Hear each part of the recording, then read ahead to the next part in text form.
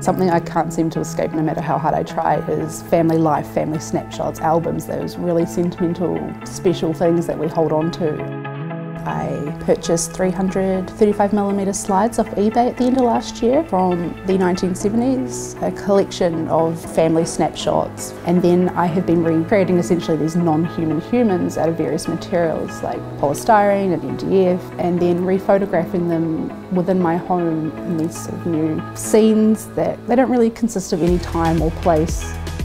I love to work with my hands, and photography doesn't always lean to a lot of that, so that's how I ended up making these 3D people.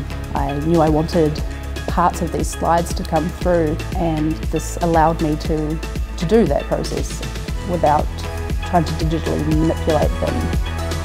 I've always really been interested in kind of the behind the scenes, the making of things, and with these work so much was going into setting them up to take supposedly this final image that I actually decided to start taking a few steps back, and suddenly all these objects that are coming together to create one work that people wouldn't usually really see have become almost far more interesting than what that final work potentially is.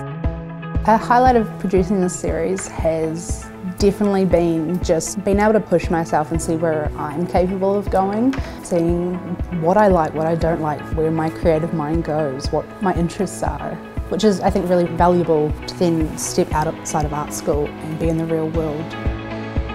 I would definitely recommend the Dunedin School of Art to anybody considering it. I tend to rave about it. My whole time here has been a highlight. Within photography, our little fair department, it's a family. That's what makes it really special here.